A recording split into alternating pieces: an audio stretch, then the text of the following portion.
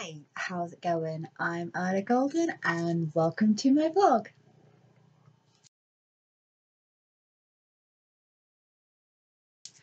Alright, okay, so we are going to be trying to vlog a little bit in the bedroom, see how that works with sound quality and lighting and stuff like that. Obviously, as you guys know, recently moved, now homeowner, trying to get flat nice and sorted and stuff like that, so there may be a little bit of jumping around and trying to work out where the best location for doing this is. A lot of factors are going to tie into that, things like making sure that there's decent lighting, making sure that the sound isn't too echoey, etc, etc, etc. So this one and the next one, because I like to sort of film them in twos, will be done in here, and then I'll be able to sort of compare the difference, as it were. So, right, with that said, let's get on to today's topic, which is, I believe, being single is not a bad thing, which is what I set up at the end of the last one. So, for those of you who followed my vlog for a little while, you'll know that I've made reference a few times to the fact that I am currently single, that I started doing this whole vlog experience shortly after moving out, after splitting from my last partner, and it's now been just over 2 years that I've been single, and in that time I have published a couple of books. I've started this vlog channel, and I have also purchased my first home. So some of those things obviously don't make a difference whether I was single or not. I think the greatest accomplishment that I have managed in terms of being a single person alone is in fact buying this flat. And I think that's one of the reasons why I kind of want to sort of do this topic. I'm not necessarily advocating for being a permanent singleton, but I'm very much of the opinion at this point in my life that either I will fall into another relationship or I won't fall into another relationship, and I don't see why either option should hinder me from doing all the things that I want to do with my life. So I'm just going to go ahead and do those things, which, as you probably guessed, includes becoming a homeowner, doing a flat, and various things like that. So for me, at this point in my life, being single is not a bad thing, and I'm doing my best not to let all the people out there who think, you know, maybe it's time that I should be looking to get into another relationship, make me feel pressured into doing so, because I don't see any reason why I need to be in another relationship at this point. And it's not a case of not necessarily being over the ex.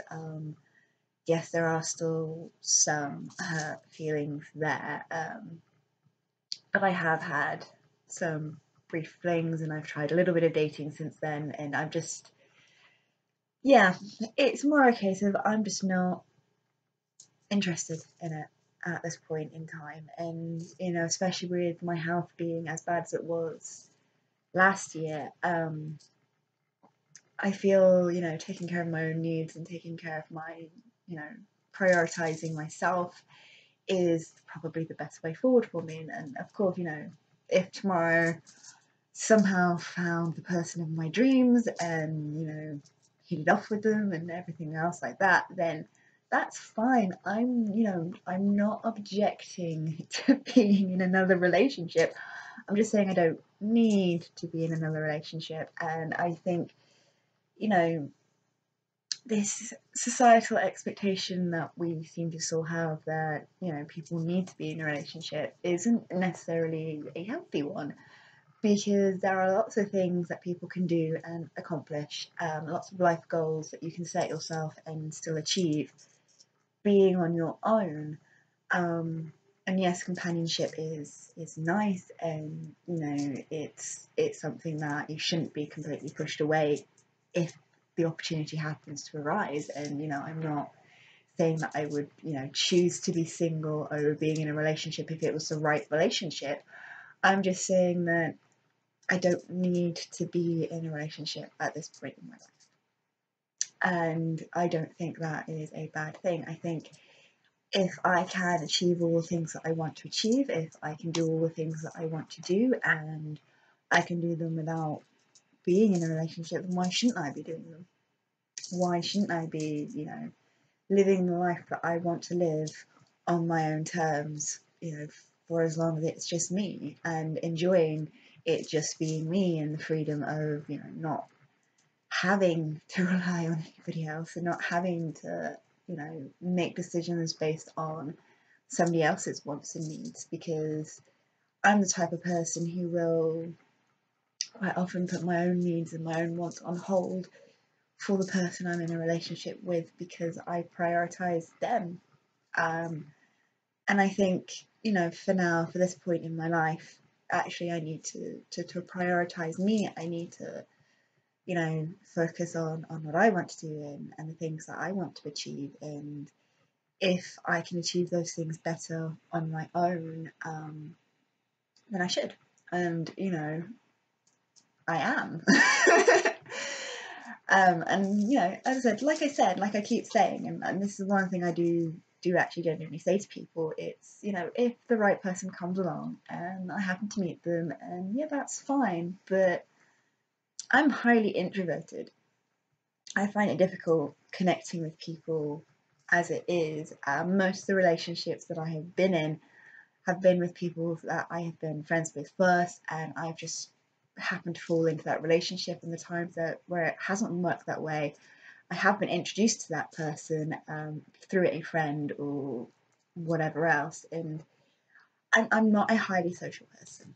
I don't go out and make the opportunities to meet people, and I've tried dating sites, and I've tried online dating, and I just don't get on with it, or I end up in situations that I would really rather not have ended up in because of it. So it's a case of, I wouldn't say necessarily my personality makes it difficult for me to meet people. That's unfair. I don't think there's anything necessarily wrong with my personality. I think I've got quite a nice personality. Um, I think it's more a case of the fact that I am highly introverted and do find it difficult to make connections with people. That means that I don't put myself in the situations where I'm likely to meet the people who, you know, I might spark it off with, or whatever else. And I've kind of accepted that I'm probably going to end up being single for a while. So I can either resent that fact, I can obsess about that fact, or I can go, you know what, it's just the way things are. It's not going to stop me from living my life. And that's the option that I am trying very hard to go with, and it's an option that I'm actually very happy with. And I think, again, that says a lot about my personality, and the way I sort of view life, and the way I sort of feel about life. It's, you know, it's a case of, I want to live the life that I want to live, and if I happen to be in a relationship whilst I'm living that life, great. If I'm on my own whilst I'm living that life, great. It shouldn't make a difference, because at the end of the day, as long as I am happy, that's the most important thing. And right now, right at this point in my life, knowing that there is very little stopping me from accomplishing all the things I want to accomplish, apart from maybe my own introversion, and my own concerns about pushing myself out there.